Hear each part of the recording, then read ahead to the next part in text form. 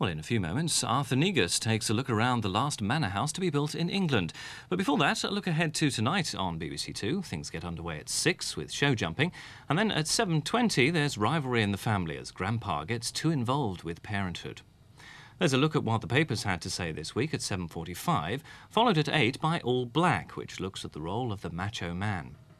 A tropical paradise is uncovered in Gardener's World at 8:30, and then we're in the company of Smith & Jones at 9. The first in a new series begins at 9:30. Architects of the Imagination considers the state of the door.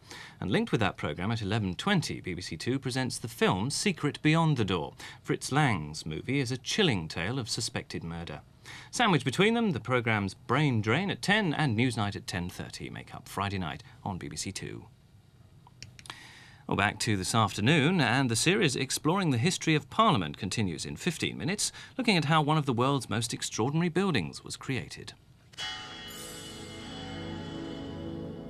Before that, Arthur Negus enjoys another great building, deep in the heart of Gloucestershire. His guest today is the actor Rodney Bewes, a great enthusiast for the arts and crafts movement inspired by William Morris at the beginning of the century. All the furniture in the house is in the style of the movement and was designed by the architect Ernest Barnsley together with his brother Sidney and Ernest Gimson.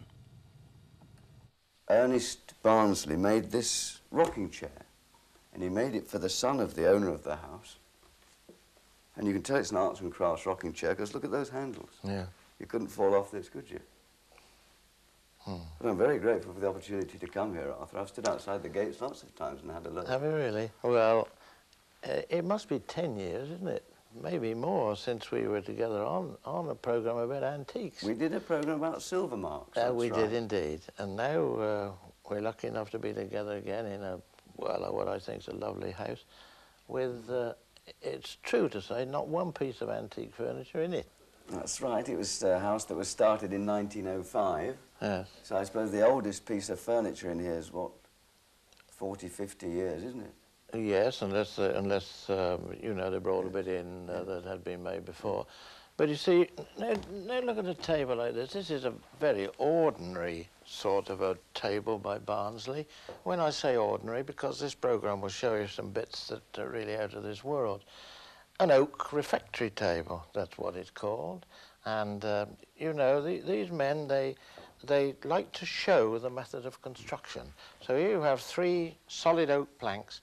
They didn't use much veneer. In fact, one might say they never veneered anything. Always solid woods, always showed the method of construction and used it decoratively, so that you've got 3 boards here which form this 7-foot-long top, 3 oak boards, and you see how they're tongued together with what they called these butterfly bits here. But you see the grain went the other way, and then in the middle of this wedge was still one more piece of oak in a different colour, the grain all going the other way, just to make it, not to hide these tongues, but to show them and decorate the top. And so when one goes all around, the whole thing, of course, is in solid oak, and you go around this table, and of course, as I say, this one is perhaps more ordinary. In fact, I think it's quite ordinary, except these people were countrymen. And this chap Barnsley, well, this table's been photographed everywhere because it's got what they call a hay rake stretcher. There is the outline of the hay rake. You can see it down there. You know all about hay, don't you, Rodney? Well, I know that they were very keen on the agricultural implements that they saw left lying in the fields, and so they saw these great big hay rakes, and they saw that this, at the end of here would be the cross piece and the teeth going down to pull the hay up, but they noticed that this part of the hay rake was incredibly strong. Yeah. So they used the strength of that. They used the strength of the hay rake. They used agricultural wagons to make a lot of their stringers for tables. They used this heavy chamfering, which, as you know, was to make the wagons lighter. So they used great chamfers like that, and this lovely strong thing there. I should think that'll last forever, won't it? Yes, and then, of course, this one has what they call this wishbone, which perhaps is wishful thinking. Yes. But 2 struts go up in the... You can call it a wishbone if you like. And there again, there was a bit of a disagreement because Barnsley put them on to strengthen it even and make it stronger. Jimson said it wouldn't matter to it as they were taken away. Well, I know it's said that these 2 people quarrelled. I suppose that's probably the last time they spoke together then for 20 years. I mean, there's been tables with hay rake stretchers with wishbones and without wishbones, Yes. haven't there? Yes. That the Jimsons and the Barnsleys designed and made, and none of them have fallen to bits as far as I know. You know, it's an extraordinary thing, isn't it? You are an actor and very well known and been in this, that and the other, and yet it's obvious to me already you know a terrific lot about this family and these men. How do you get this interest? Who born that for you? It started with me as a kind of drug. I wanted to be an actor, so off I went to the north.